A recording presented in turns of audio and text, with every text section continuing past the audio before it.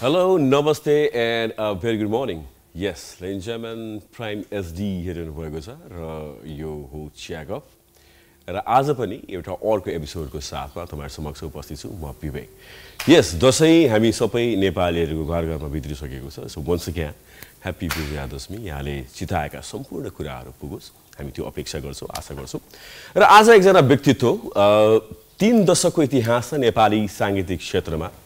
थुप्रै सुमधुर गीतहरू र अहिले पनि उहाँको त्यो आवाज त्यो गीत सुन्दाखेरि चाहिँ त्यतिकै माधुर्य छ उहाँको आवाजमा त्यो गीतमा इनफ्याक्ट। सो उहाँसँग अरु थुप्रै डिफरेन्ट डाइमेन्सनहरू छन् त्यो बारेमा आज हामी कुराकानी गर्नेछौँ। उहाँको व्यक्तित्वको बारेमा कुराकानी गर्नेछौँ र अर्को नयाँ कुराहरू सुरुवात भइरहेको छ त्यो बारेमा कुराकानी गर्नेछौँ। तर उहाँ को हुनुहुन्छ त्यो जान्नको लागि चाहिँ यहाँले एकैछिन प्रतीक्षा गर्नुपर्ने हुन्छ।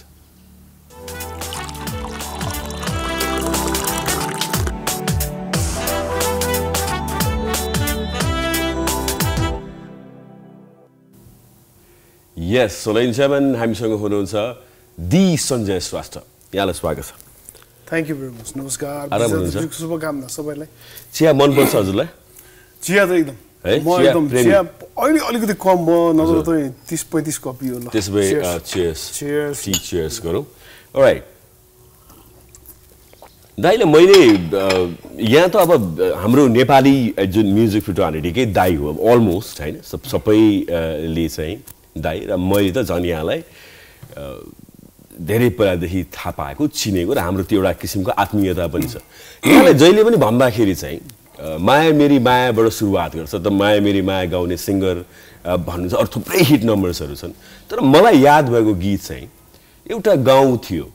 अहिले पनि त्यो मेरो त्यो नेपाल टेलिभिजन ताका हैन मोटरसाइकलमा त्यो छोरीलाई अगाडि राखेर बिना हेलमेट लगाएर सर र त्यो गीत गाउँदै हिँडेको त्यो बेलाको त्यो म्युजिक भिडियोजहरू मैले प्रसङ्ग यहाँलाई किन जोड्न खोजेँ भने त्यो बेला त्यसरी गर्दाखेरि पनि गीत पपुलर राम्रो हुन्थ्यो सबैले मन पराउनुहुन्थ्यो। अब अहिले एउटा म्युजिक भिडियोमा लगभग एउटा आधा फिल्म बनाए जस्तो पैसा लाग्छ। यो एरालाई र त्यो एरालाई कम्पेरिजन गर्दाखेरि हाउ यु टेक इट कस्तो लाग्छ यहाँलाई? यो सबै अब मलाई त्यति बेला त्यो जुन किसिमको हामीले खर्च गर्थ्यौं जसरी खर्च गर्थ्यौं त्यति बेलाको लागि त्यो पनि धेरै नै थियो। अनि एउटा म्युजिक भिडियोलाई सुन्दर बनाउनको लागि जुन हामीले पनि मेहनत गर्थ्यौं त्यो त्यति बेलाको समयको माग अनुसारले त्यसलाई हामीले त्यसरी नै बनाउँथ्यौं। त्यति बेला गर्न सकिने त्यति मात्र थियो। तर अब अहिले अब यो 30 वर्षमा टेक्निकल हामीसँग अब फ्यासिलिटिजहरु बेसी भएको छ र जति फ्यासिलिटीहरु बेसी हुन्छ त्यति धेरै एक्सपेरिमेन्टहरु गर्न मन लाग्छ हैन। नेपालमा कलाकारिताको पनि धेरै माथि उत्थान भइसकेको छ। के अरे एउटा VFX तिर भनौं न भिडियोहरुतिर त्यसपछि डान्सतिर है एउटा अभिनय क्षेत्रभित्र सबैतिर म्युजिकल उसको एउटा त्यो क्वालिटीहरुमा पनि डेभलप भइसकेको छ। त्यही भएर मान्छेहरुले पनि अब कुनै न्यू कमरले अथवा पुरानैहरुले पनि त्यसरी नै एक्सपेरिमेन्ट गर्न चाहनुहुन्छ र तर अब अहिलेको उसमा चाहिँ अलिकति महँगो चाहिँ भएको हो मान्छेले त्यसरी गर्न चाहन्छ। अहिले गर्न खोज्दाखेरि चाहिँ मलाई पनि धेरै महँगो जस्तो लाग्छ कि त्यति बेला 20,000 25,000 हुन्थ्यो। अब अहिले म सुन्छु 12 लाख 15 लाख कसैले 40 लाख 50 लाख त्यो चाहिँ मेरो औकात बाहिरको कुरा हो। मैले बनाए भने म आफै बनाउँछु हैन। एउटा म्युजिकलाई हिट गर्नको लागि राम्रो गर्नको लागि मेरो विचारमा चाहिँ गीत सबभन्दा पहिला गीत सुन्दर हुनु पर्यो र त्यसलाई सुनलाई त्यो कसिसोसी दल्नु पर्दैन त्यसपछि पर्दैन के पर्दैन त्यो पनि एउटा अब कसैको इच्छा छ कसैले गर्छन् भन्ने त्यो गरन्दै हुन्छ त्यो के पनि छैन। म चाहिँ गर्न सक्दिन त्यो एउटा चाहिँ अब आवश्यकता अनुसारले गरेर होला मानिसहरूले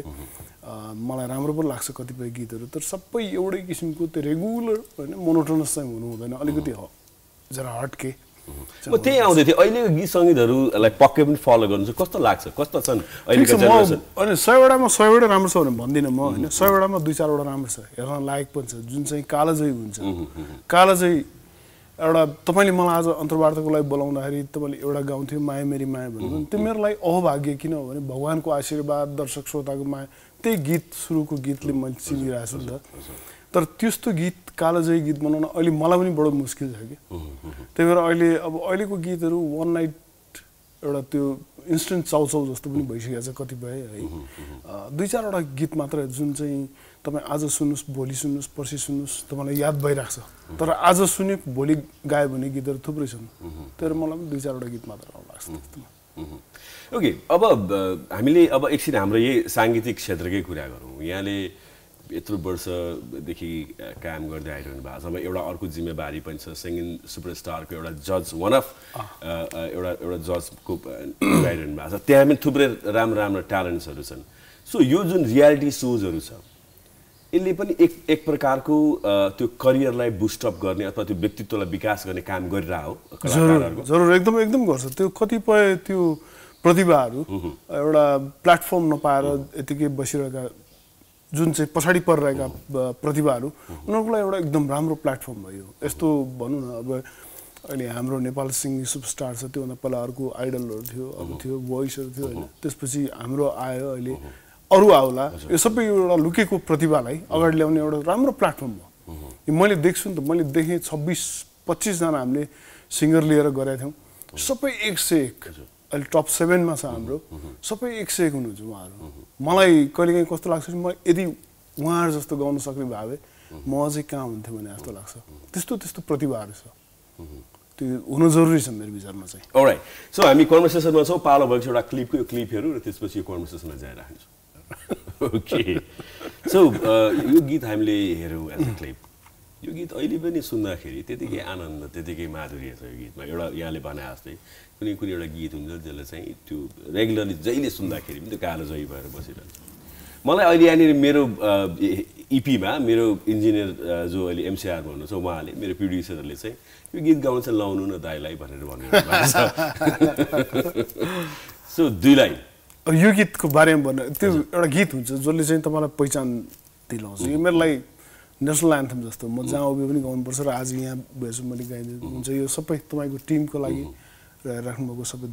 दर्शकहरूको लागि पनि माया मेरी माया हाम्रो मिलन कहिले हुन्छ माया मेरी माया हाम्रो मिलन कहिले हुन्छ थ्यांक यू वाओ अमेजिङ यहाँ यति राम्रो सौम्य हुनुहुन्छ यति राम्रो गाउनुहुन्छ यति राम्रो बोल्नुहुन्छ सोशल नेटवर्किङ जुन यहाँको आफ्नो जुन ह्यान्डल छ त्यहाँ चाहिँ त्यत्रो कडा चाहिँ कसरी आउँछ त्यो कडापन चाहिँ कहाँबाट आउँछ त समाजको म पनि एउटा प्राणी हो अनि यही समाजमा भएको चाहिँ विभिन्न क्रियाकलापले मलाई पनि असर पर्छ र एउटा सामान्य नागरिकको हिसाबले मैले पनि रिस्क पोख्न पाउँछु र कुनै के रे गलत काम भइरहेको छ या सही काम भइरहेको छ भने त्यसप्रति मैले चाहिँ लक्षित गरेर लेख्न पाउँछु राम्रो काम भएको छ भने त्यसलाई सराहना गर्ने र गलत प्रवृत्ति गलत काम भएको छ भने त्यसको चाहिँ क्रिटिसाइज गर्न मैले पनि पाउँछु मेरो पनि अधिकारको कुरा हो त्यही भएर म ठाडै लेख्छु म सिधै लेख्छु म के त्यो सिधा लेख्दाखेरि कतिपयले चाहिँ अब त्यसलाई अलिकति ठाडो छ अलिकति कडा लेख्छ भने भन्नुहुन्छ तर एउटा सामान्य नागरिकको भाषा हो त्यो मलाई के ठुलो कुरा जस्तो लाग्दैन तर मैले पनि सुन्दाखेरि एउटा पब्लिक फिगर भइसकेपछि सार्वजनिक जीवनमा यहाँ आइसकेपछि चाहिँ अहिले यसरी नलेखिदिए हुन्थ्यो भन्ने कुराहरू आइरहन्छ म चाहिँ यस्तो कुरामा विश्वासै गर्दिनँ पब्लिक फिगरको भएपछि फलाना ठाउँ जानुहुन्न फलाना के गर्नुहुन्न यो गर्नुहुन्न यस्तो गर्नुहुन्न यो यो सबै यो मान्छेले चाहिँ भनौँ न कतिपय व्यक्तिले आफ्नो डरछिर्वापन अथवा केही चिज लुकाउनको लागि ओडेको मास्क मात्र हो कि म चाहिँ त्यस्तो कुरामा के पनि विश्वास गर्दिनँ म मजाले बसेर बाहिर बसेर चना चटपटी पनि खान्छु म पानीपुरी पनि खान सक्छु म जे पनि गर्छु म गएर मलाई मन लाग्छ एभरेस्टमा म गएर 2 प्लेट पनि पड्काइदिन सक्छु म जे पनि बोल्न पनि सक्छु म जे पनि गर्न सक्छु म त्यो पब्लिकले दिनुभएको जुन एउटा छ नि त्यो के अरे एउटा सार्वजनिक सम्पत्ति भनेर कलाकारले बोल्नुहुन्न भनेर म त्यसमा चाहिँ विश्वास गर्दिनँ झन् बोल्नुपर्छ यदि कलाकार देशको गहना हो हैन राष्ट्रको सम्पत्ति हो गहना हो भनेपछि त्यो गहना पनि पर्या बेलामा काम लाग्नु पर्यो नि त त्यतिकै लुकाएर त राख्नु भएन गहनाको पनि उपयोगिता हुनु पर्यो तपाईले मलाई बनाउनु भएको छ पब्लिक फिगर भनेपछि पब्लिक फिगरले पनि तपाईको बारेमा बोल्नु पर्यो नि त कतिपय ठाउँमा त्यो कुरा पनि ब्याकफायर हुन्छ नि त दाइ त्यो लेखाइ र बोलाइमा भर पर्छ तपाई कसरी बोल्नुहुन्छ तपाई कसरी आफूलाई प्रस्तुत गर्नुहुन्छ त्यसमा भर पर्छ त्यो ओके भनेपछि ठीक छ जुन यहाँलाई इच्छा लाग्छ जुन कुरा एउटा भनिन्छ नि अभिव्यक्ति स्वतन्त्रता छ मजाले त्यसको उपयोग मैले पनि गर्न पाउनु पर्छ र गर्नुपर्छ पनि समाजमा भएको विभिन्न त्यो कुराहरुको बारेमा म कलाकार हो बोल्नुहुन्न भनेर भन्नुहुन्न त्यो बोल्नुपर्छ राम्रो कामको सराहना गर्ने मैले भने नि गलत प्रवृत्तिको विरोध गर्ने त्यो गर्नुपर्छ तब न तपाईँ राष्ट्रको सम्पत्ति त्यही भएर यो सबै कुराले गर्दाखेरि चाहिँ एउटा पाटो चाहिँ यहाँको पनि त्यो एउटा राजनीतितिर अथवा एउटा पोलिटिक्सतिर त्यसले अगाडि लिएर गएको होला यहाँ चुनाव पनि लडिरहनु भएको छ चुनाव आउँदैछ मङ्सिरमा तयारीमा हुनुहुन्छ मलाई थाहा छ व्यस्त हुनुहुन्छ कलाकार त राष्ट्रको गहना हो कलाकार भनेको सबैको एउटा साझा सम्पत्ति हो कलाकारले पनि राजनीति गर्ने कलाकार पनि नेता बन्ने अघि नै मैले भन्न यसको एन्सर तपाईँलाई अघि नै आइसक्यो कलाकार राष्ट्रको सम्पत्ति हो कलाकार राष्ट्रको गहना हो गहना र सम्पत्ति पर्यावरणमा काम लाग्नु पर्यो नि त यतिकै दराजमा थन्काएर त भएन कहिलेकाहीँ गहना लाउनलाई मात्र देखिन्छ राम्रो देखिन्छ नि देशमा भइरहेको यो के अरे विकृति हैन अपराधिक क्रियाकलाप भ्रष्टाचार यो सबै विरुद्धमा कोही न कोही त उठ्नुपर्छ तपाईँ म जो उठे पनि हुन्छ अगाडि आवाज निकाल्नु पर्यो मेरो एजेन्डा मेरो पार्टीको एउटा होला तर मेरो आफ्नो व्यक्तिगत पनि त एजेन्डा छ म व्यक्तिगत बोल्ने पनि त एउटा काम छ मेरो व्यक्तिगत विरोध छ मेरो व्यक्तिगत सपोर्ट छ त्यो सबै चिज चाहिँ जाहेर त हुनु पर्यो नि त्यही भएर कलाकार राजनीतिमा लाग्नु हुन्न भन्ने चाहिँ गलत कुरा हो कलाकार पनि राजनीतिमा आयो हुन्छ जो पनि आयो हुन्छ राजनीतिमा आएर देशलाई लिड गर्न सक्ने एउटा क्षमता अथवा आफ्नो एक्सपेरिमेन्ट पनि हो यो तपाईले कुनै बेलामा चाहिँ त्यही राजनीतिक पार्टीहरूलाई चाहिँ तपाईँ आफ्नो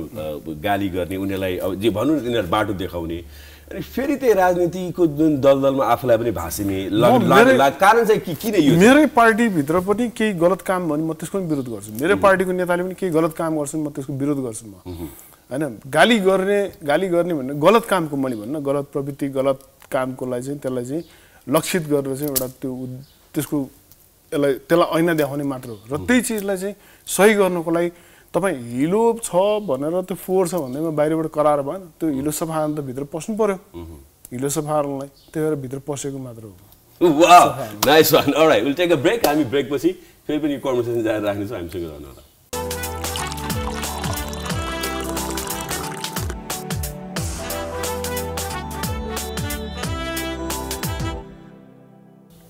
Okay, so welcome back one more time, ladies and gentlemen. I'm here in Chiya Guff PrimeHD हेर्नु भएको छ राज हामीसँग हुनुहुन्छ सञ्जय श्रेष्ठ हामी उहाँसँग कन्भर्सेसनमा छौँ दाइ अब राजनीतिलाई फेरि जोडौँ हैन एउटा पार्टीलाई मा विरोध गर्ने फेरि त्यही पार्टीसँग तपाईको सहकार्य हुने अनि फेरि त्यही पार्टीबाट फेरि अर्को पार्टीमा जाने त्यो छ भन्ने सुनिन्छ नि कारण चाहिँ के हो यो चाहिँ यहाँ त एउटा सञ्जय श्रेष्ठलाई चाहिँ कुनै पार्टीको नभएर स्वतन्त्र रूपमा उठ्दियोस् भन्ने चाहना थियो मान्छेको हैन जनमानसमा तर त्यो पूरा भएन कारण चाहिँ के हो र त्यसको चाहिँ यस्तो हो हैन मेरो एजेन्डा मैले भने नि मेरो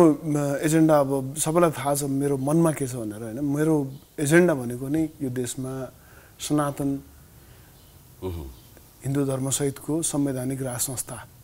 हैन हिन्दू राष्ट्र र राज संस्था मेरो मनमा भएको यो कुरा चाहिँ कस्तो नि 62-63 पछि त्यो आन्दोलनमा उसमा यो देशमा गणतन्त्र लादियो संघीयता लादियो यो सबै चिज हुनु हुँदैन संघीयता खारेज हुनुपर्छ र यो देशमा जुन एउटा केही व्यक्तिहरूले राज संस्था हटाए त्यसलाई फेरि पुनर्स्थापना गर्नुपर्छ र यो देशमा जहाँ चाहिँ 80% भन्दा बेसी चाहिँ हिन्दूहरूको देश हो सनातन हिन्दू जहाँ भित्र चाहिँ बुद्ध धर्मदेखि लिएर किरात धर्म सबै धर्मलाई सबै धर्मको सम्मान गर्ने सहितको एउटा हिन्दू अधिराज्य सनातन हिन्दू अधिराज्य हुनुपर्छ भन्ने चाहिँ मेरो मान्यता हो र हुन पर्दो पनि रहेछ किनकि यसले गर्दाखेरि यो जुन यो देशमा राज संस्था हट्यो त्यसपछि विखण्डन भए जातीय दंगाहरू गराइयो जातीय विखण्डनहरू भयो हैन एउटा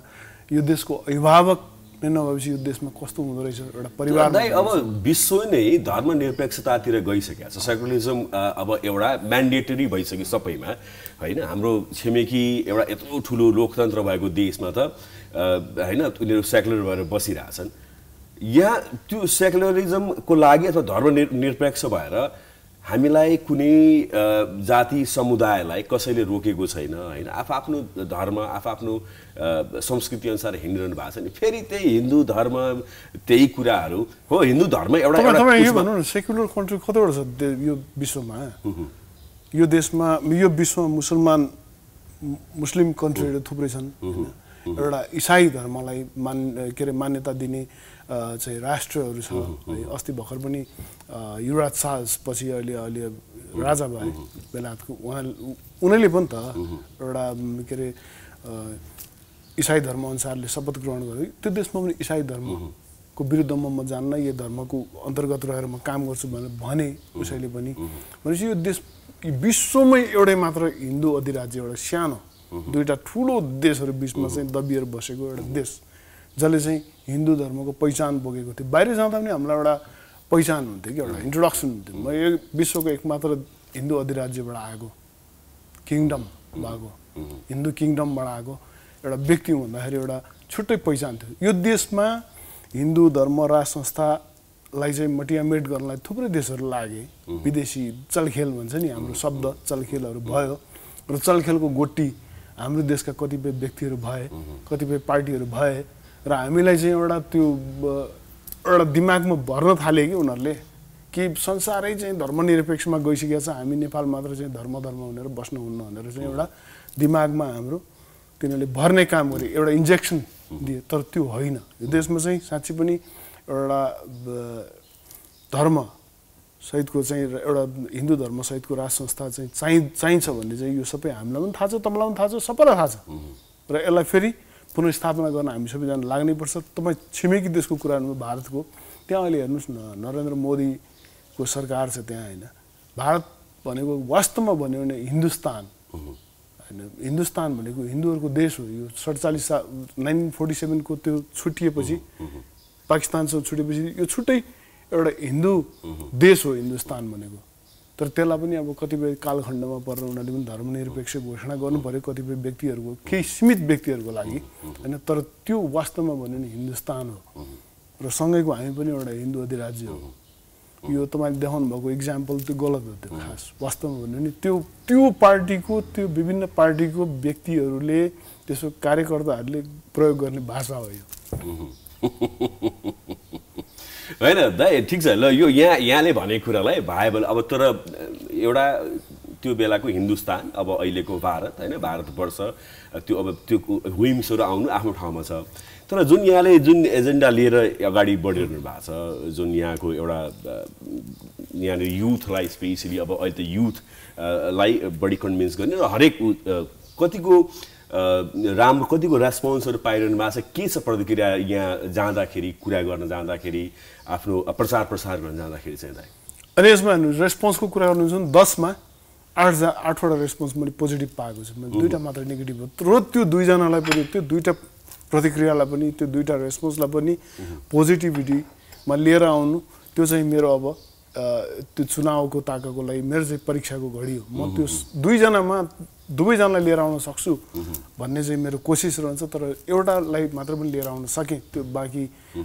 10जनामा 8जना जुन पोजिटिभ छन् त्यो 2जना बाँकीमा 1जना पनि ल्याउन सक्यो भने त्यो मेरो ठुलो उपलब्धि हुनेछ। That's very nice. र हामी सङ्गीतका कुरा गरिरहेछौँ, अब यहाँ अब अहिले राजनीति पनि हुन्छ, त्यो बारेमा कुराकानी गर्छौँ। एउटा क्लिप छ, त्यो क्लिपको लागि रोक्छौँ, त्यसपछि हामी फेरि कन्भर्सेसन जारी राख्छौँ। Okay, so one of my favourite यो जुन हामीले हेऱ्यौँ नि यो म्युजिक भिडियोमा त्यो सानो त्यो चाहिँ दाइकै छोरी होइन। त्यही त यसमा सबैजनालाई चाहिँ त्यो एउटा मिसअन्डरस्ट्यान्डिङ। यो त्यति बेला त मेरो भर्खर बिहा भएको थियो, भर्खर बिहा भएको थियो र यो अहिले त्यो क्लिपमा देख्यो, यो गीतमा देखेको सानी फुच्ची चाहिँ रुरु थापा अहिले त ऊ ठुलो भइसक्यो, उसको आफ्नै बालबच्चा भइसकेको छ होइन। ऊ चाहिँ मेरो छिमेकीमै मेरो साथी, मेरो सानो बेलादेखिको साथी, नर्सरी पढ्ने बेलादेखिको साथी र छिमेकी पनि दिपा रायमाझी थापा र उसैको छोरी हो। र उहाँको श्रीमान चाहिँ दिपा रायमाझी, उसको बुवा, यो फुच्चीको बुवा चाहिँ योभन्दा अगाडिको प्रधान सेनापति पूर्णचन्द्र थापा हुनुहुन्थ्यो, उहाँकै सुपुत्री हो र अहिले धेरै ठुलो भइसक्यो, धेरै ठुलो। उसको आफ्नै बालबच्चा छ, अहिले बिहा भएर। त्यही त हामीलाई चाहिँ लाग्दाखेरि चाहिँ दाइको चाहिँ आफ्नै छोरी भने त्यो जसले मेरो छोरी त अहिले भर्खर पढ्दैछ, अहिले काठमाडौँ युनिभर्सिटीमा 4th इयरमा आर्किटेक्ट पढ्दैछ अहिले। ओके, सो अब नेपाली फेरि साङ्गीतिक क्षेत्रको कुरा गरौँ। दाइको चाहिँ थुप्रै कहानीहरू छन्, कथाहरू छन् जुन बेलामा मेरो पनि कथा छ। मैले सुनेको छु इन्टरनेसनल टुरहरूको बेलामा यहाँ अनि त्यसपछि सुगम दाई, नलिना दिदीहरूको जुन टुर हुन्थ्यो त्यो बेलामा चाहिँ सबैभन्दा बढी रमाइलो गर्ने उटपटाङ गर्ने चाहिँ दाइ हो केही त्यस्तो रमाइलो केही छ कहानी कथा स्टिल होइन म त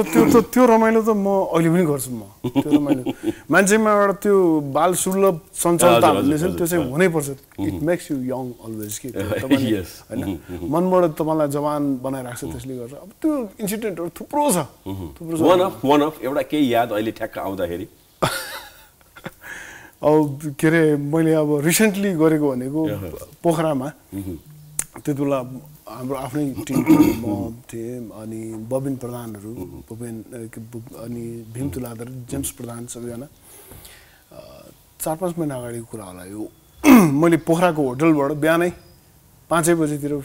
फोन गरेर मेरो आफ्नो त्यो टिमको त्यो कोअर्डिनेटर रूपेश भन्ने भाइलाई उसको रुममा फोन गरेर मैले होटलको चाहिँ म म्यानेजर बोलेको तपाईहरु 6 बजे भित्रमा तपाईहरु यदि इन केस रेडी हुनुभयो भने म तपाईहरुलाई चाहिँ त्यो हाम्रो भगवान महादेवको ठुलो बनाएको छ नि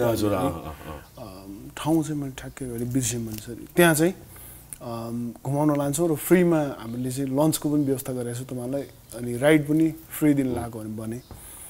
अनि उले साँच्चै पनि पत्याए म्यानेजरले बोले भनेर पत्याए र सबजना 15 मिनेट 20 मिनेटमा रेडी भएको के ज्योति घिमिरे दाइ त अझै 5 मिनेटमा रेडी हुनुभयो जो चाहिँ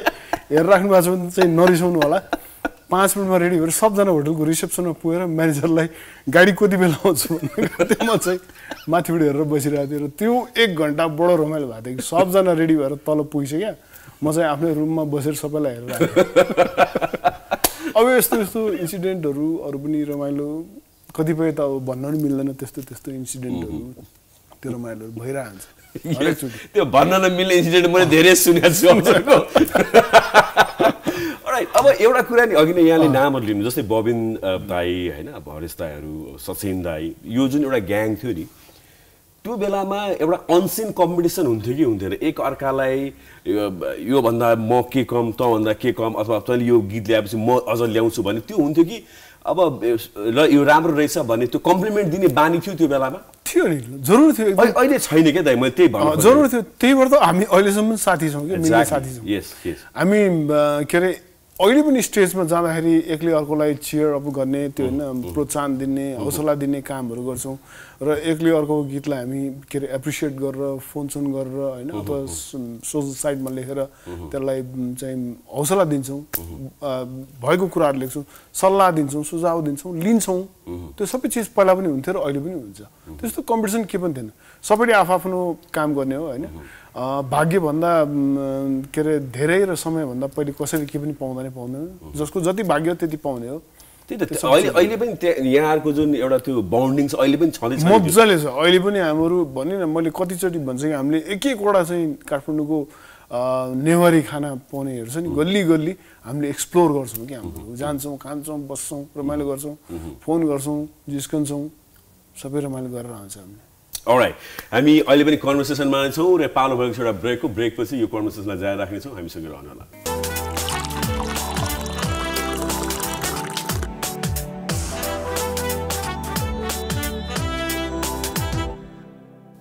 ओके ब्रेकसँग फेरि स्वागत एन्ड प्राइम एचडी हेर्नु भएको छ चिया गफमा छौं हामीसँग हुनुहुन्छ सञ्जय श्रेष्ठ उहाँसँग हामी कुराकानी गरिरहेका छौं सञ्जय अब गीत संगीतका कुराहरू त छँदैछन् हैन यहाँले अब एउटा कुरा चाहिँ अब चुनाव भइसकेपछि सबभन्दा पहिला शुभकामना यहाँलाई हाम्रो इन्टायर टिमको युनिटको तर्फबाट जुन अभियानमा अगाडि बढिरहनु भएको छ त्यसमा यहाँलाई सफलता प्राप्त होस् गीत संगीतको कुरा गर्दाखेरि चाहिँ अलिकति टाइम लाग्यो जस्तो छ आउनलाई गीतहरू के छ किन यो अलिकति समय अभाव हो के भएको यो चाहिँ समय अभाव पनि एउटा कुरा हो के तर पनि यस्तो हुँदो रहेछ पहिला चाहिँ मैले अब एरेन्जरहरू खोज्नु पर्ने हैन सबै चीजहरू खोज्नु पर्ने अब अहिले सबै एरेन्जमा आफै गरिदिन्छु हैन कम्पोजहरू हुन्छ आज एउटा बनायो अनि त्यसपछि 10 दिनपछि निकाल्छु भन्ने सोचमा परे हुन्छु तर 10 दिनपछि फेरि मलाई त्यो गीत यसो सुने ब्याकमा गयो अलिकति ठीक भएन भने जस्तो लाग्ने त्यसले गर्दा त्यो नयाँ चीजहरू गर्दा र आफ्नै कामहरूले गर्दा पनि लेट भएको तर अहिले चाहिँ मैले 3 वटा गीत रेडी गरिसकेको छु ढिलो चाहिँ एकदमै भएकै हो तपाईले भन्नुको कुरा सही हो ढिलो चाहिँ भएको तर म त्यो सबैलाई फुलफिल गर्नुको लागि मैले गीतहरू चाहिँ 3 वटा बनाइसकेको छु हाम्रो ब्यान्डको नामबाट र मेरो नामबाट नै आउँछ क्रसरोड्स भनेर नै आउँछ 3 वटा गीत रेडी भएको छ र अब केही समयमा चुनावभन्दा अगाडि नै म चाहिँ त्यसलाई रिलिज गर्ने तर्खरमा छु म ओके अलराइट भनेपछि त्यो पनि हामीले चाँडै एउटा नयाँ के भेन्चर छ सुन्न हेर्न पाउँछौँ क्रसरोड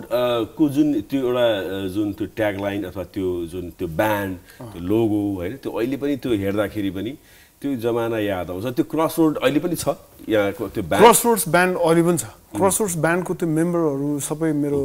साथीहरू चाहिँ विदेश जान पर्यो त्यति बेला 94 92 ताकातिरै तर त्यो ब्यान्ड त्यो मैले जुन ब्यान्डले मलाई चिनायो त्यो ब्यान्डलाई चाहिँ मैले त्यो नाम लोगो सबै चिजलाई चाहिँ मैले अहिलेसम्म पनि सम्हालेर राखेको छु र त्यही नामबाटै म अगाडि गइरहेको छु तर ब्यान्डमा चाहिँ मैले आफ्नो मेम्बरहरू चाहिँ परिवर्तन गरिदिएँ मैले समयअनुसारले अहिले मसँग अब ब्यान्डमा ज्योति घिम्रे दाइ हुनुहुन्छ प्रवीण मानन्द ड्रममा छ माणिक मानसिंह बेस गिटारमा छ होइन अनि भूपेन्द्र बजाचार्य छ गिटारमा त्यस्तै रूपम सिंह गुरुङ छ अहिले प्लस हामीले अहिले यसमा के अरे एउटा सेक्सोफोनमा हामीले एड गरेका छौँ मेरो साथी अर्को तबलामा रिदम सेक्सनमा एड गरेका छौँ अर्को लेडिज सिङ्गरलाई पनि एड गरेका छौँ यसमा हामीले सबै चिज छ र हामीले यो भन्दा अगाडि मेरो टुर पनि थियो यो अलि अघिल्लो 1 महिना अगाडि तर यो नेपाल सिङ्गिङ सुपरस्टारको गर्दाखेरि मैले समय दिन पाइनँ त्यसमा अब मैले जुनमा चाहिँ अस्तिको गएको जुनमा यो क्रसरोड्स स्ट्याब्लिस भएको 30 वर्ष चाहिँ उसमा मैले गर्न लागेको थिएँ तर केही समय ढिलो भयो यसलाई तर म पूर्ण रूप चाहिँ दिनेछु म आगामी आउने दिनमा अलराइट हामी कुराकानी गरिरहेका छौँ एउटा अर्को पनि क्लिप बाँकी छ र त्यो क्लिप हेर्छौँ त्यसपछि हामी कन्भर्सेसनमा जाएर राख्छौँ ओके यो गीत पनि एउटा एकदमै त्यो एउटा जहिले पनि सम्झिरहने गीत त्यो बेलाको एउटा मेलोडियस नम्बर आउँथ्यो नि डान्सिङ नम्बरको रूपमा चाहिँ गीत एकदमै पपुलर कसरी भएको यो गीत चाहिँ ओम दाई अब लेजेन्ड होइन ओम दाई यस्तो पहिला यो आजभन्दा 26-27 वर्ष अगाडि म र मेरो साथी मित्र हुनुहुन्थ्यो असीम मुखिया हाम्रो चाहिँ सधैँ त्यो के अरे फिसिङ रड लिएर अनि मलेखुप पुग्थ्यौँ कि हाम्रो गल्छी मलेखुप पुग्थ्यौँ माछा मार्न हरेक हप्ता जाने हाम्रो हरेक हप्ता जाने जिन्दगीमा एउटा सानो माछा पनि मार्न सकेन हामीले समात्न पनि सकेनौँ तर जान चाहिँ जाने जाने दिनभरि मार्यो अनि त्यसपछि नमरेपछि नफसेपछि अनि माथि आयो मलेखुपमा माछा खाएर फर्किने अनि एकचोटि त्यसरी नै जाँदाखेरि ठ्याक्क माथि माछा खान आएको ओम विक्रम दाई आफ्नो भतिजाहरूसँग कहाँबाट ओपन उहाँको जिप थियो है अनि त्यसमा आउनुभएको रहेछ ओम दाई पनि अनि त्यहाँ बसेर यसो खाइपिई गरियो ओम दाईको भतिजहरूले बिचरा त्यो अलि भतिज अलि त्यति बेलै एक्सिडेन्टमा भतिज बित्यो बित्नु बबिन विक्रम विष्टले चाहिँ गिटार बजाएर गीत एउटा सुनायो यसमा लिरिक्स अर्को थियो बानेश्वरको तलतिर यस्तो के भन्ने लिरिक्सहरू थियो अनि मलाई मेलोडी राम्रो लाग्यो फनी लाग्यो अनि मैले ओम विक्रम विष्ट दाईलाई त्यति नै बेला मैले भनेँ ओम दाई यो गीत चाहिँ म लिरिक्सहरू म बनाउँछु कम्प्लिट गर्छु यसलाई एरेन्जमेन्ट पनि गरौँला अनि त्यो तपाईँ र म गाउँ भनेर मैले एरेन्ज गरेँ फणीन्द्र राईले चाहिँ हाम्रो एरेन्ज गर्यो स्टुडियोमा सङ्गम स्टुडियोमा एरेन्ज गर्यो त्यसपछि लिरिक्सहरू मैले बनाएँ 5-6वटा जनकपुर धरान सरान सबै थपेँ मैले पोखरा दुईजना मिलेर गायौँ र भगवान कृपाले गीत हिट पनि भयो अनि त्यसपछि रोशन प्रताप राणाले यो गीतको रोशन प्रताप राणा दाइले यो गीतको भिजुअल पनि गर्नुभयो यो गीतको भिजुअल गर्न हामी मलेखु नै पुग्यौँ यो सबै त्यहीँ भएको सुटिङ हो अनि त्यति बेला अब रमाइलोको क्रममा अब त्यो राफ्टिङ पनि चढियो राफ्टिङमा चढ्दाखेरि ओमदाई राफ्टिङबाट झर्नु पनि भएको थियो त्यो ऱ्यापिडहरूमा त्यो खुब रमाइलो भएको थियो गीत त्यति बेला रोशन दाइले जस्तो भन्नु त्यस्तै गरेर डान्स पनि गरियो अनि मेरो इन्गेजमेन्ट पनि त्यति बेलै भएको थियो इन्गेजमेन्ट भएर म विराटनगर गएको थिएँ हाम्रो एउटा सोको लागि अनि म दिउँसो मेरो ससुरालीमा म भेट्न जानुपर्ने तर बिहान यो गीत रिलिज भयो यो गीत टिभीमा हेरेपछि मलाई ससुरालीमा भेट्न जान लाल लागेको थियो कि मेरो आफ्नो ताल लिएर कि तर रमाइलो छ यो गीत होइन रमाइलो छ यो जति बेला गाए पनि पुरानो चाहिँ हुँदैन चाहिँ यो रमाइलो छ स्टेजमा चाहिने गीत हो यो र शब्द पनि के पनि छैन सिम्पल छ 11-12 झ्यालबाट त्यो सिम्पल चिज बनाउन सहिलो हुन्छ क्या भनिन्छ नि म हरेकचोटि प्रयोग गर्छु यो भाषा चाहिँ it's simple to be happy but it's very hard to be simple सजिलो हुन चाहिँ गाह्रो छ कि त्यही हो ट्रु अलराइट अब एउटा गीत छ त्यो गीत चाहिँ अघि पनि मैले प्रसङ्ग भनेको थिएँ मलाई अघिदेखि अब यहाँलाई मेरो यो इपीमा थुप्रै फर्माइसेसहरू आइरहेछन् होइन टाढा नजाइदियो तिमी I just want that song किनभने यति आनन्द लाग्छ त्यो गीत सुन्दाखेरि दुई लाइन दाइ प्लिज टाढा नजाइदेऊ तिमी मलाई छोडी टाढा नजाइदेऊ तिमी मलाई छोडी सम्झाऊ कसरी यो मेरो मनलाई बिर्सनु कसरी बितेका दिनलाई फर्केर हेर न हे मेरी प्रेयसी टाढा नजाइदेऊ तिमी मलाई छोडी अमेजिङ हामीसँग समय एकदमै कम छ तर त्यो समय कम समयमा चाहिँ धेरै कुराहरू मलाई दर्शक महानुभावलाई मुसु मुसु हाँसिदेऊ इज अ अमेजिङ सङ त्यो गीत अहिले पनि जस्तो यहाँले गायो त्यो गीतको बारेमा थुप्रै कुराहरू आयो बाहिर उता बलिउडमा पनि त्यसलाई बनाइयो गरियो त्यो कसरी आएको गीत हो त्यो चाहिँ यो चाहिँ अब म पनि यङ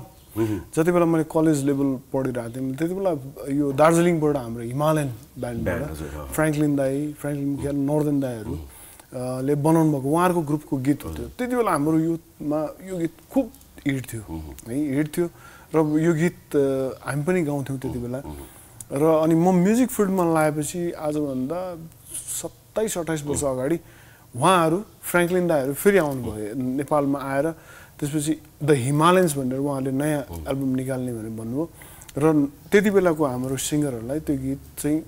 पूर्ण अधिकार सहित चाहिँ उहाँहरूले बाँडिदिनु भयो बाँडेर अनि त्यसको त्यो मुसु मुसु हाँसिदेऊ जुन गीत मैले बच्चा बेलादेखि गाउँथेँ सानो बेला यङ जेनेरेसन यङ बेलादेखि मैले गाउँथेँ त्यो गीत मेरो भागमा पऱ्यो भनेपछि भगवान्को आशीर्वाद जस्तो हो मेरो लागि अनि मैले गाएँ र त्यो गीतको जुन पछि निकालिएको त्यो नयाँ टेक्नोलोजी सहितको त्यो गीत चल्यो पनि चल्यो र त्यो मैले अहिलेसम्म गाइरहेको छु र त्यति बेला मैले निकाल्ने बित्तिकै भारतमा चाहिँ एउटा फिल्ममा त्यो गीतलाई युज गरियो शानले गाएको गीत र त्यसलाई त्यो लिरिकमा चाहिँ धेरै मिस्टेकहरू छ त्यो गीतमा तर निकाल्यो त्यसपछि फ्रेङ्कलिन दाईहरूले नि हामीले यताबाट त्यति बेला कपिराइटको क्लेमहरू गर्न मुद्दा हाल्न हामीले यताबाट मिल्थेन फ्रेङ्कलिन दाईहरूले नि उताबाट मुद्दाहरू हाल्नुभयो सायद उहाँले जित्नु पनि भयो अथवा केही क्षतिपूर्ति सहित उहाँलाई क्षतिपूर्ति पनि दियो क्या त्यति बेला त्यो पनि भएको थियो र अहिले पनि अब यो गीत अहिलेसम्म 28 वर्षपछि यो गीत मेरै हो होइन तर पनि अब कतिजनाले मैले रिमिक्स गरेर गाइरहेको देख्छु होइन अहिले अधिकार मेरो छ मैले उनीहरूलाई कुनै पनि बेला मैले अहिलेको त कपिराइटको नियम त धेरै तगडा छ नि त धेरै तगडा छ मैले कुनै पनि बेला मुद्दा हाल्न सक्छु मैले पनि तर पनि मैले अब होस् छोड्दिउँ